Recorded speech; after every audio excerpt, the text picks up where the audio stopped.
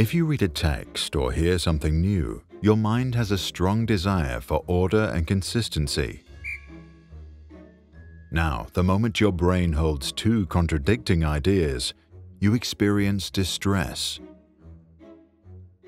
Your mind often resolves this problem by tweaking the ideas until they become consistent with the other stories you tell yourself to be true.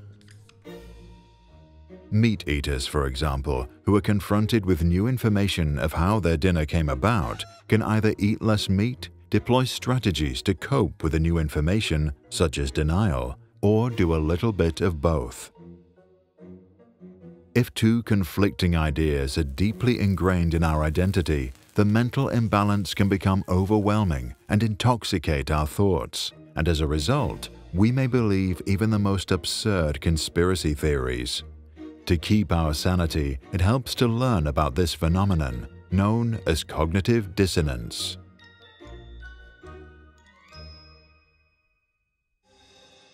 After a severe earthquake in India, rumors circulated among people who felt the shock but sustained no damage about an even worse disaster that was supposed to strike. However, no disaster followed, and psychologists began to wonder why such rumors sprang into existence. It seemed counterintuitive that people would share and believe fear-provoking stories during such a difficult time. Nearly 20 years passed before Leon Festinger, a young psychologist, had a plausible theory. The rumors were not fear-provoking, but instead fear-justifying. The argument: if we feel afraid and safe at the same time, we invent explanations to reduce such conflicting states of mind. Festinger called this mental imbalance cognitive dissonance. Cognitive dissonance is based on the idea that when two ideas are psychologically not consistent with each other, we change them and make them consistent. Festinger then examined whether a cognitive dissonance can be strong enough to believe in conspiracy theories even after they are proven wrong. To do so, two colleagues and Festinger joined a small apocalyptic cult led by Dorothy Martin, a suburban housewife. Martin claimed to receive messages from superior beings from another planet called Clarion. The messages purportedly said that a flood would destroy the world on December 21, 1954. The psychologists observed that many members quit their jobs and let go of their possessions in preparation for the end of the world. When the day came and passed peacefully, Martin claimed that the world had been spared because of the force of good that the members had spread. To cope with this situation and the heavy cognitive dissonance it produced, the psychologists hypothesized that the members had two options.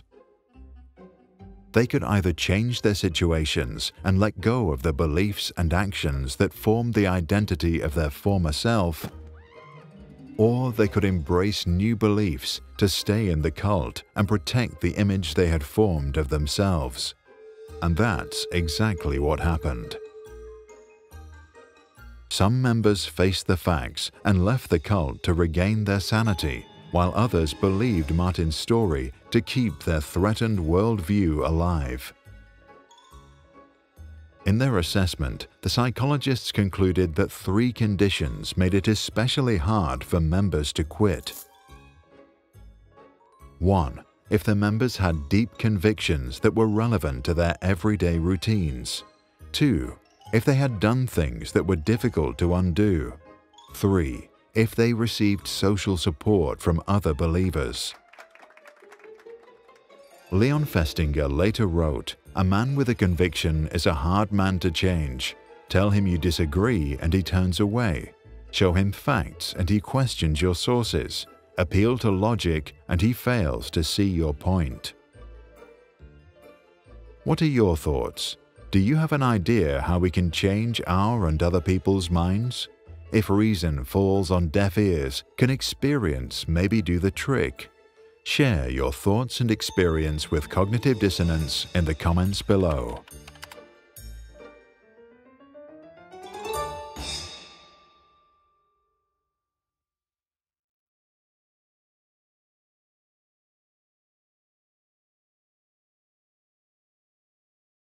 This and all other Sprouts videos are licensed under Creative Commons.